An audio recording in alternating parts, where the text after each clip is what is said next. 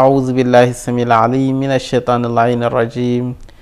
بسم الله الرحمن الرحيم وبه نستعين إنه خير ناصر ومعين ثم الصلاة والسلام على أفضل الأنبياء وأعز المرسلين حبيب إله العالمين أبي القاسم المصطفى محمد وعلى آله الطيبين الطاهرين. masu kallon barkamu da sake saduwa a cikin wannan shiri na kiwon lafiya tare da babban bakonmu Dr. Husaini Magaji. Dr. muna maka barka da zuwa. Barkan ku masu kallon mu. Masha Allah. To masu kallon mu idan ana biye da mu a shirin da ya gabata, Dr. ya mana bayani akan abin da ya shafi abinci, kuma musamman abin da ya shafi abincin yawa mata masu juna biyu da kuma kananan yara wanda ko ba kuma su ne al'umman nan, kuma ya kamata mu kula da su, mu kula da lafiyarsu da inganta lafiyarsu ta hanyar abincin da za a ci. Kamar sanin kowa ne, duk wani ciwo ko kuma duk wata lafiya tana koma ga abincin da ake ci. In ciwo ne za ka ga daga hanyar abincin da ake ci ne, idan kuma lafiya ce za ka ga duk dai abincin da ake ci yana da kusan kashi 70 cikin 100 na inganta lafiya ko kuma na kiwon lafiya ga dan adam. To dakta, a zaman da ya gabata muna magana akan abin da ya shafi abincin kananan yara da yan uwa mata masu juna biyu. Kusan dai abin da ya shafi mata masu juna biyu kusan an bamu abin da ya kamata mu sani mu kula da shi daidai gwargwado. To abin da ya shafi kananan yara muna ciki dai sai lokaci mana halinsa. Kusan mun kai ga bayanin abin da ya shafi zaki ko siga ko kuma alawa ga yara, tunda za ga yaro da ya alawa kam tana da matukar muhimmanci a wajen sa. To kuma an bayyana mana cewa lallai ba ta cutarwa. Mun sani ko akwai karin bayani da za a kammala akan abin da ya shafi zaki ga yara. To jama'a assalamu alaikum. Wato muna akan abin da ya shafi shi alawa, misali zaki ne yake cewa shi alawan misali da ake ba yara bai da cutarwa ga yaro. So amma idan ana maganar zaki, kasan kakan yi bayani ne akan zaki wanda ake siyarwa, kamar anan zaga akan siyarwa ne a shaguna da sauran zaga ake sayan yara. So amma akwai kuma zaki wa'anda mutane ne kawai a gida sukan kirkirai nasu, misali ba tare da wasu masana, irin su alawan madara da wawa da sauran wani abubuwan, su iloka, yawa famigaye, yawa duk irin wa'annan kayayyakin wata zaka samu cewa mutum ne a gida kawai ya kirkiri kayan shi yayi, kuma misali ba wasu masana bane suka duba suka ga cewa wannan babu wasu kwayoyin cuta da za su iya haifar ma yaro matsala. Haka ne. Kafin kuma ba nabdaka a ciki, babu kuma likita a ciki, babu wani likita, babu wasu masana akan kawai dai an gada ne ana yi cikin an ana yi ne sauransu. So kaga misali idan ana maganar zaki, wanda shi zakin da ya dauka irin wa'ancan ne zai dauka dijjin irin wa'ancan zakin ne da wasu ma wanda mu ba mu sani ba. So muna maganar irin kayan zaki da muka san ana sayarwa, ake sayan ma yara a shaguna, wanda yake zaka samu a kamfani ake yi, wanda yake da nabdak na ita hukuma ta san shi, hukumar lafiya ta ganshi ba zai cutar da yaro ba. To saboda haka wannan bai da cutarwa, ba a bukatan cewa an ba yaro zaki da sauransu aka yi wani a'a, saboda shi yaro akan bashi abubuwan da yake so ne, yana murna yana sha, saboda yana kara mai misali irin kuzari da farin ciki da nishadi da sauransu da annashuwa. So duk irin wannan abubuwan ne haka. So amma ba irin wancan kayan zakin ba, watan kan mutum wanda ake a layi a wanda ake kawai mutum ya je bude wanda ake kawai firamare yawa ko wasu abubuwa. To ba irin wannan kayan zakin ba, muna magana irin kayan zakin wanda su hukumar lafiya suka duba suka ganshi, suka yarda da shi, suka tabbatar cewa wannan bai da cutarwa, an gwada masana sun a'a wannan an yi komai da akan shi haka bai cutarwa. To irin wannan kayan zakin muke magana. Akwai kuma wannan kayan zakin na layi na wanda ake a gida, ban san ya za a raba su da yara ba. Tai wannan kayan zakin kasan ya danganta masu misali da irin alƙare da yanayin unguwan, yanayin inda yaro ya tashi. Za ka samu cewa da yawan wasu misali ba su tashi a irin wannan wuraren ba, so da yawan wasu kuma sun tashi a irin wannan wuraren. Mafi yawa ma anan suka tashi. Dan cikin gari tashi a cikin birni cikin gari za ga yawa mafi yawa ana yi da ya za a samu dan kudin da zai shigo na ka sai akwai kwaba wannan sai kaga an tada abu yawa ya dan bada dandano mai zaki mai gardi mai abin shikenan. To sai ga an maka masa suna ma, ta yi bai da suna, bai ba suna, sai ka an maka masa wani suna, ana maka suna. To amma idan ka zo da kyau za ka ga cewa ko da mutum na cin, yaro na cin abin, za ka ba abin da yake kara mishi da yawa kan. Amma misali idan ka dauki su irin wannan abin da yake ce maka so, idan yaro na ci za ga yana kara mishi wasu abubuwa a jiki. Haka ne, su wannan da aka su wani abubuwan da ke a jiki. shi mun kamar da muke magana abinci yaro shi duk kashin nau'in abinci yana da kyau a wurin yaro kamar da muke magana cewa yana ƙara ma yaro misali kuzari yana kuma kare yaro daga ɗaukan cututtuka kamar misali kyanda da sauransu su ba kwandoro da sauransu abinci yaro ne mai gina jiki da ake ba yaro yana hana shi ɗaukan irin wannan cututtuka cin abincin da yaro yake in ka bashi abincin da ya kamata kamar da muke magana irin su wannan kayan gina jikin wake abarba lemu da sauran duk irin wannan kayan ma'ana abin da ya shafi minerals da protein da sauransu duk irin wannan abubuwan ana dauka ana ba su haka da su wannan din so zaka samu cewa yakan taimaka wurin kuzarin yaro yakan taimaka wurin kaifin wurin basira akan shi kan yaro yakan taimaka wurin rage daukan cuta da kuma karfin jiki so yana da kayan muhimmanci a ce ana yaro ya kula da wannan abubuwan yana da muhimmanci wurin cin abincin shi ba kowane abinci bane zaka ce zaka rinka ba yaranka watan zaka samu cewa kamar irin nan kasa karayin ga wasu kasashe ma zaka samu cewa hatta abincin da yara suke ba zaka ba kowane abincin suke ba yaro ba saboda zaka akwai abincin zaka ana ba yara akwai wani irin kibiyar na sai zaka sukan ba anan zaka ana ce akan ba yara saboda shi in ana cin shi yana kamar yana ƙara basira ne na kwakwalwa na fahimtar sarrafa saboda za ka samu cewa akwai irin abubuwan da nau'in da mutum yake ci yana ƙara mishi irin wannan abubuwan so shi abinci ga yaro yana da muhimmanci kamar mu can yawanci abin da babba ya ci shine wanda yaro ya ci abin da babba ya ci yau wato shi ba bambanci illa ƙasa kawai zaka ga yaro wanda yake rarrafe zai ci ƙasa so shine yau shine bambancin sa da babba ba zai ci ƙasa ba to kaga shi kuma karɓa ga wannan zaka abu na kawai yawa to shi kuma karamin yaro yana da bambancin abincin da yake so ka bashi idan ka ba yaro shi abincin da ya kamata watan ka hana shi kamuwa da wasu cututtuka ka hana shi kamuwa da abin da ya shafi cuta ta bakon dauro ka hana shi kamuwa da cuta da kare shi daga ɗaukan cuta ta da sauran irin wannan abubuwan wasan shi abincin yakan taimaka ma yaro da kuzarin da kuma irin wannan ƙananan cututtuka da yawan su zazzabi yawan irin kaga irin wannan ciwarwakan za ka samu cewa ka kare shi daga ɗaukan wani abuwa saboda abincin da kake ci ya gina mashi jiki garkuwar jikin shi yana da ƙarfi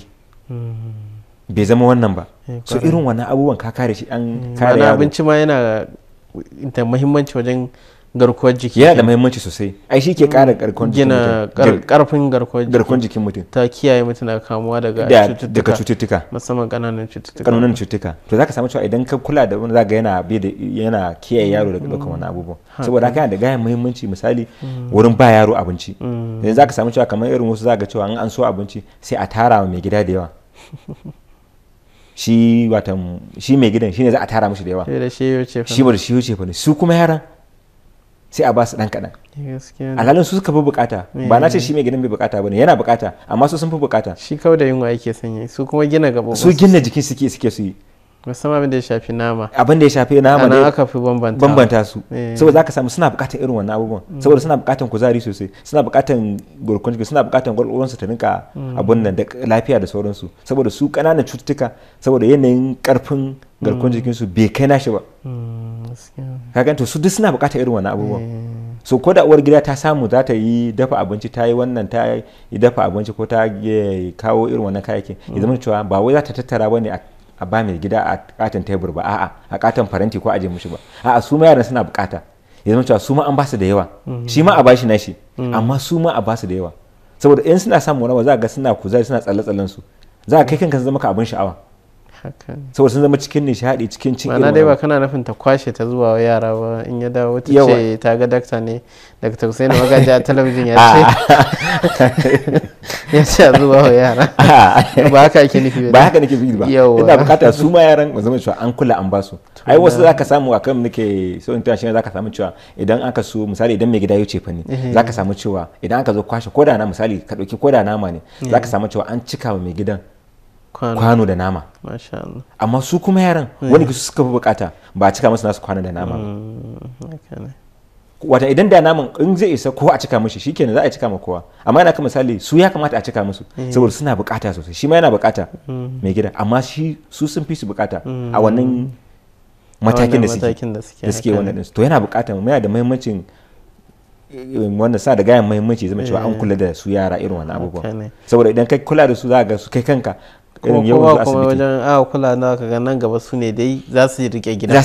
sannan kuma abin da ya shafi tausayawa da soyayya za ga ta karu a zakatun sai kaga amma in dai zai zama na sai mai gida ya ci ya rage ma za a ba su ko kuma nashi ya fi nasu ya to mummunan tarbiyya za ka ga yaro ya tashi da ita to sai ka ga an samu kuma wani bangare da dai muna maganar lafiya ne abin da ya shafa kyawawan ɗabi'u wato amma dai lallai yana da muhimmanci haka ne to ai shi misalin ka dauki kyawawan ɗabi'u ai shi ma cikin lafiya ne yanzu misali mutum bai da kyawawan ɗabi'u ai bai da lafiya wata rashin lafiya abin da ake kamar nake kusa da ke ba mana magana lafiya da kake kawo bane ana magana rashin lafiya ba ana magana sai ya kwanta bane a asibiti ɗabi'a ita ma akwai ta lafiya akwai kuma ta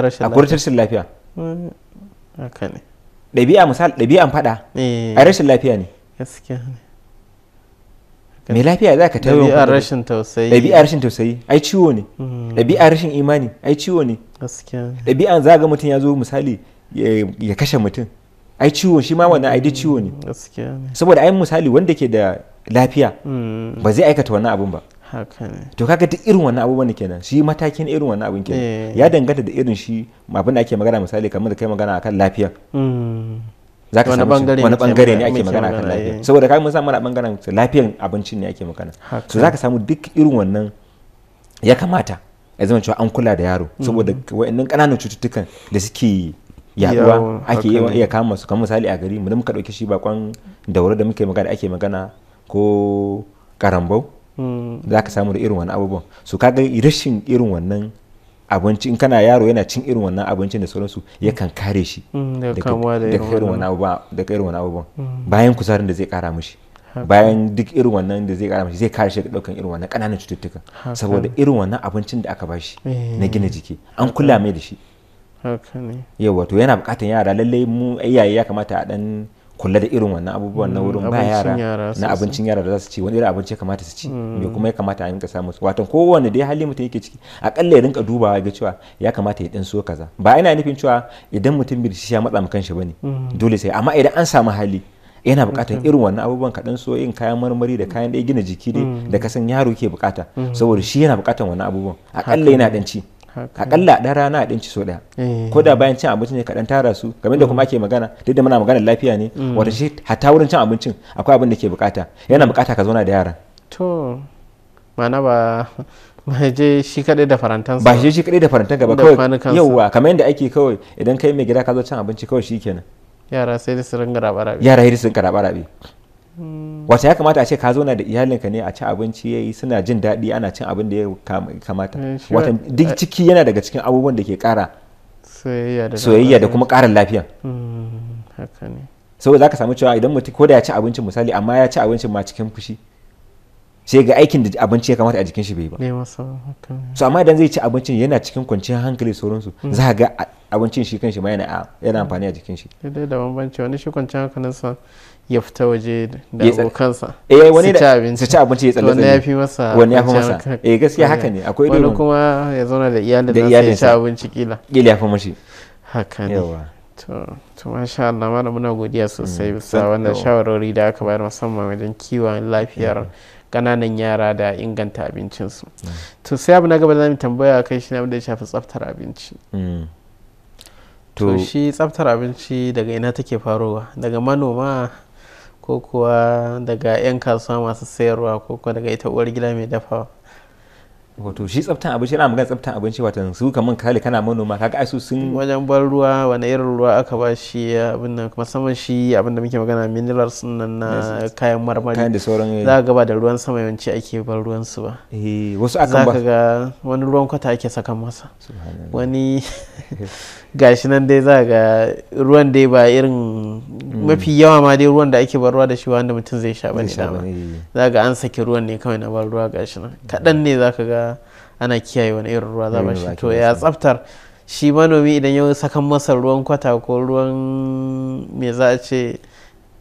rafi wanda ake wanka irin yara suke abin na ciki komai ana yin kazanta ruwa wanda yake ba tafiya yake ba tsayayyen ruwa haka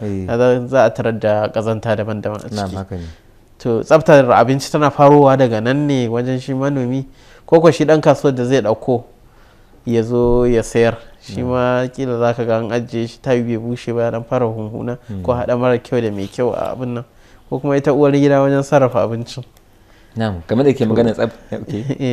kamar da ke magana shi tsaftan wasan ko daga manoma ne ko daga yanayin ruwan asibiti, watan shi ruwa da ake ba shuka bai bata abin da zai fitar din. To na'am, yawa shi yana taimaka mishi ne wurin ya rayu. Haka ne, shi idan aka san misali kankana da cikin kayan marmari tana da ruwa da yawa, da za a mata bar ruwa da ruwan da bai dace ba, wannan ruwan da ke cikin ta kenan ba wannan ruwan bane, shi yana taimaka mata wurin rayuwa. Yanda zaka ce misali ka aje kai shuka tana kamar yadda misali mun shuka misali kankanan da muke magana, da muka shuka kankana sai muka ki bata ruwa, ai za ta mutu. Za ta mutu gaskiya. Ita a lokacin abin take bukata ishi ruwan take bukata, ba tana bukatan wai ruwan sama, ruwan rafi, ruwan kogi, ruwan famfo bane. A'a tana bukatar ruwa ne. Kowane ruwa. To lokacin da an bata ruwan, amma ba ruwan da zai ba ruwan chemical wanda zai kashe ta ba kuma. Amma in dai ruwa ne, in dai za ta rayu to za ta miƙe.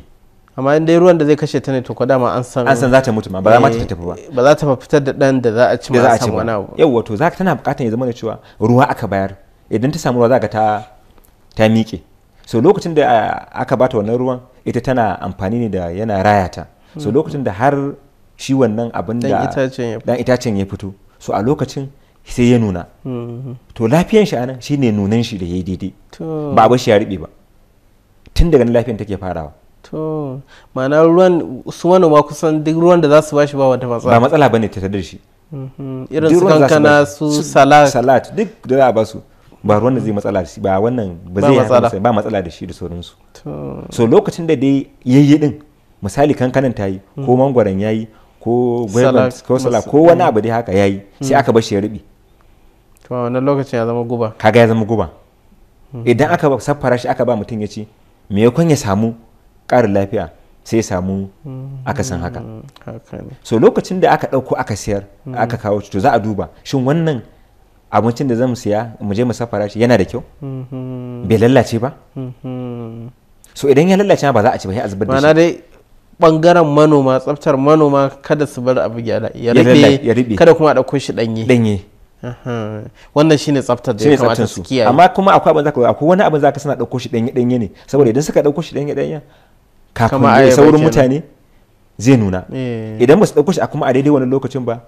idan suka bari in dai a lokacin bai kai ga wurin wanda zai amfani da shi ba, da ya kwana 1-2 zai lalace. To zai riɓe. So kuma a lokacin ba zai yi a siyan da shi mai amfani da shi ba, mai shi wanda zai kamata ya ci ba. Ma'ana kenan ana iya tsinkowa abu danye sai an nika kamar yadda ake cewa irin mangwaro haka za ga an nika shi ko kuma an dauke shi kafin a kai wani gari ya nuna. To irin wannan nuna ita ma lafiya ce. Ita ma lafiya ba matsala, shi wannan bai cutar da lafiyar jikin mutum, saboda shi ya wannan ya riga abin da ake ce mishi kamar irin dama ya bura ne. Ya fara wannan abubuwan, to sai aka ya fara alamun nuna. So amma bai riga ya gama nunan ba. Wato idan yayin wannan nunan yana bukatar ya nunan a amfani da shi a lokaci ne, amma idan aka bari dauki wani lokaci kuma ya lalace. So kar a bar shi ya kai wannan matakin. Kada a dauko shi danye shagaf yawa, kada kuma a bar shi ya nuna lugui to yana tsaka tsaki. To abin da ake bukata kenan. So lokacin da aka kawo shi kenan, daga lokacin shi kuma an dauko shi an kawo shi gida an siyar. To lokacin da aka so aka kawo gida to a nan kuma tsaftan za ta kara wurin sarrafa shi. Ma'ana to yanzu mun gama da manoma, to su masu sayarwa dillalai da sauransu wanda suke saya daga hannun manoma,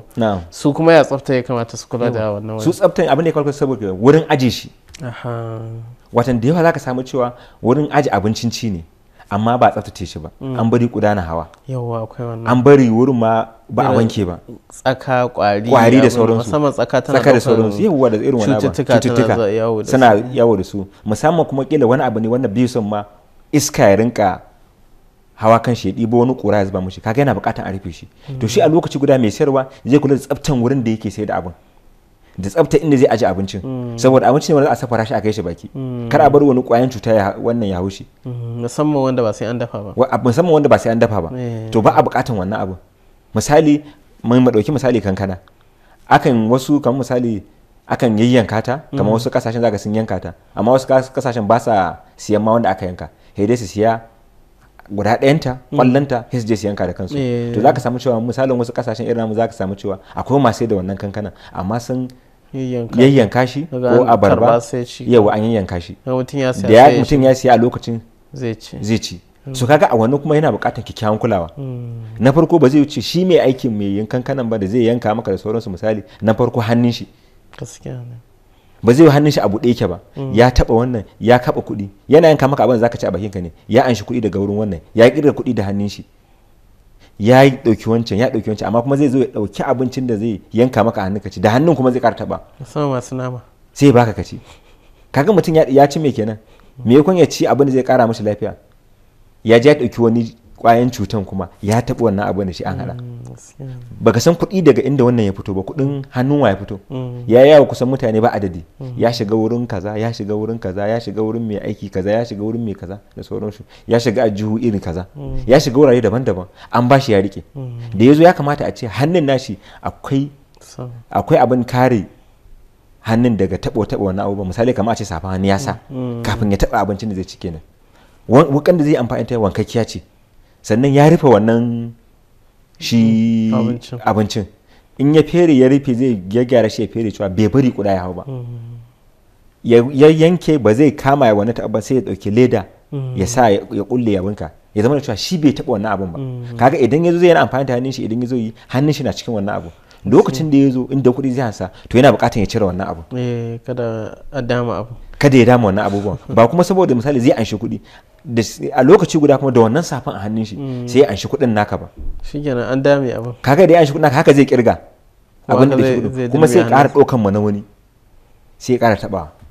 so kaga yana buƙatar a kiyaye tsaftan shi wannan abin kenan haka zaka inda aka ci gaba mai karɓar kuɗi daban mai bada abinci daban so da yawan kashe ne ce maka wasu shaguna a nan ka shiga zaka ɗauka shagunan sai da abinci ne amma zaka ɗauka kamar shagunan sai da kayan zinari ne saboda an tsaftace wurin an yi komai da komai haka ne hata abin da za ka sha'awa ka saya din yana cikin gilas sai dai ka nuna shi kuma mai taba shi da banki mai an san kuɗi da banki so mu a lokaci guda zaka samu cewa mai taba abincin shine mai an san kuɗin to amma su za ka samu shi kadai kamfani daya ya ki dauko ne ya taimaka mishi so kaga kuma shi abin da ya kasa kiyawa bai kiyaye lafiyan abin da zai mutane su ci bai kiyaye lafiyan sana'ar shi lafiyan kan kansa so ya kamata a ce wani zai amfani da kuɗi daban ne shi kuma wanda yake taba shi wannan kayan abin shi ma daban yake ko da yake shi taba shi ne yake ya kamata yana da shi wannan abin da yake sa a hannu saboda na aiki shi ma ya kare lafiyar shi sannan ya kare lafiyar wannan abin so daga nan kaga shi ma ya kare wannan lafiya so kamar yadda kake magana kuma idan shi abinci ne zama da cewa sai an kai gida kamar wanda za a dafa wannan da muna bayanin abin da mutum ya saya a lokacin zai iya amfani da zai iya ci amma kamar abin da ya shafa kayan miya irin su tumatir su tattasai kaga wannan su ma duk suna samun wannan dama a karɓi kuɗin kuma a ɗauka a zuwa mutum kayan miya da sauransu so da haka zaka samu cewa ko da za a yi akwai wannan misali zaka samu kamar wasu din zaka samu cewa idan za su ba su suke an san kuɗin ba masu zuba kayan miya daban shi mai zuba kayan miya zama bai an san kuɗi idan ka je misali kayan miya ma zaka samu cewa gefe kowanne akwai inda yake zuba kuma ka je ka samu abu ka rinka zuba da kanka sai ka zo ka auna maka ka biya shi kuɗin shi mai an san kuɗi ko an cikin shi an san kuɗi amma mu can wajejen mu ai shi mai kayan miya duk babu wannan a wajejen mu haka ne shi ne mai kayan miya shi ne mai kuɗi ko da nama ne misali mai sai da nama ne haka zai bata kuɗin da jini kwarai da gaske za a kama shi haka ba shi sabon kuɗi amma zai kama kuɗin da jini shikenan kuma kaga jini ya taɓa wani in wani ya zo kuma yana neman shi ma a bashi sai a bashi canji za kuma an bar misali ko da naman da ake magana ko ai misali kayan da kake magana kayan miya ne an bar su kuda na hawa an bar su kura na hawa su ganye su me da sauran abubuwa haka misalin zaka samu cewa su ana a duk wa'annan kayan ci ne amma an kare su daga duk wani kwaro da zai hau su kare kawo wani ɗauko wani cuta ya ɗora musu sannan hatta irin kura ya ɗibo ba za a bar shi wannan abu ba duk da yake masu misali ba su da irin wannan koran dai amma dai akwai iska na yawo za ta ɗauko wani cutan ta zo ta zuba to amma sun rufe ba a bari abin da zai ci a buɗe abincin ci a buɗe so kaga an tsaftace shi abincin kenan tun daga wurin shi mai sai da wannan kayan tumatir da sauransu so lokacin da aka sai wannan kayan kuma shi ma kaga ana kula da tsaftan shi kenan tun abu ne wanda za a kai ciki to babban aikin yana gida wurin ita mai gidan amma ita matan gida uwar gida wacce ita za ta saffara abincin so daga nan shine zai iya ba da abincin da za a ci shin wannan abincin da za a ci lafiyayye ne ko ba lafiyayye ba ne, ko da su wa'incan sun bi duk matakansu na kare wannan abincin daga ɗaukan wani cuta, so amma kuma yana na daga ƙarshe wurin ita uwar gida. Misali sai aka ɗauko ya ta sarrafa shi wurin niƙan abincin, duk da yake an niƙa an sa shi a wuta, so amma ya tukunya zai amfani da shi yake ya wanke ma abin nan, ya wanke abin idan yake, tsaba ce irin su shinkafa yawa ya aka wanke shi, an cire tsakuwan an cire tsakuwa, an yi duk wannan abubuwa, so in an cire ma an misali babu, to ya aka zo wurin haɗa ishi miya, ya tukunyar miyan take, bayan an sa tukunyar miya a buɗe aka bata, ya aka yi wannan da wannan abun, sannan kuma tukuna an bayan an gama abincin sai aka gama, so shi ya kawo mai gida a lokacin da yara da za su ci abincin suna buƙatan a kwanan da za a sa musu abinci ya zama cewa wankakke ne, watan bayan nufi cewa idan an wanke kwano da za a ci abinci an aje shi ba, idan an zo kuma za a ci abincin ba, shi ma yana buƙatan a ƙara wanke shi. Idan ka wanke kwananka za ka ci abinci sai ka zo za a ƙara zama ma abinci, a lokacin yana buƙatan a ƙara wanke shi, saboda lokacin da ka aje shi baka san yawan ko me ya zo ya haushi ba. Amma da yana da yakinin ya tsafta inda ya ajiye shi ba wani abu da zai iya hawansa, zai zama ba matsala kenan. Duk ba abin da ake maka, wato shi ana so a kiyaye tsaftace abu ne, wato idan ka zo za ka yi amfani da shi shine a lokacin ka ƙara wanke shi, dama yana buƙatar ka wanke shi, ba buƙatar ma dama ka bar shi cikin datti, watan ka tsaftace shi, idan ka zo za ka amfani da shi sai ka ƙara tsaftace shi, dai yana taimakawa. So sannan ka zo ka zuba abincin, mutum ya zo ya zuba abinci, wasu lokacin da mutum ya zuba abincin idan ya zama da cewa duk an kiyaye wannan abin, kaga zai ci abinci tsaftataccen abinci kenan, ba tare da abinci ya gurbata wallau ta wurin sarrafa shi ba, wallau ta wurin kwanan zuba abincin ba. Ba mamaki ita uwar gida ta yi kokari iya wurin dafa abincin, wurin sarrafa abincin har ta gama, to amma sai a samu akasi, abin da za a zuba abincin bai da tsafta, guda ya bi kwari ya bi duk ba daure ba, tunda idan yanzu ka aje shi ba maki kwari sun zo sama ba za ka sani ba, shi amfani ka ƙara daurewan kenan. So idan ƙara daurewa ka kora wannan abin da ake tunani akai, walau ya faru walau bai faru ba, kuma zai iya faruwa mutum bai sani ba, amma almuhimmu shine cewa ka daure a ƙara daure shi, to lokacin da ka ƙara wankewa to sai a zo a aje abincin,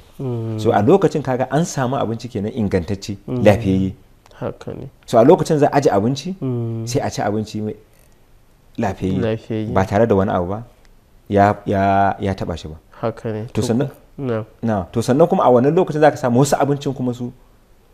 ba ita uwar gida take safara su ba, to ana kawo su ne daga waje, suwa mu shi mai gida zai je dafaffe ko kuma irin na talla da ake kawo gida da ake yin shi, ko kuma wanda ake bi gida ga kaza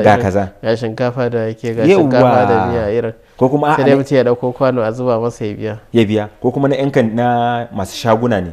wanda ake zuwa irin restaurant ko kuma na gwangwani wanda ake zuwa shago a siyar. Haka ne.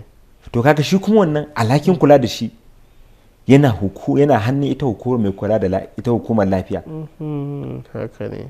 ta jiha ko ta ƙasa ko ta ƙaramar hukuma ko ta wani ba, akwai malaman tsafta, haka ne, akwai malaman masu cine maka magana suna da masu duba abincin, haka ne, watan dole jimata duk abincin da za a yi yana da iyakan adadin kwanakin da zai kare. Yanzu misali kamar anan dan je hutu kaɗan haka, ko mu ba misalin sai mun dawo daga hutu. Ok, to insha Allah to wasu kallon mu za mu dan je hutu na takaitaccen lokaci sai a biyo mu da wannan insha Allah.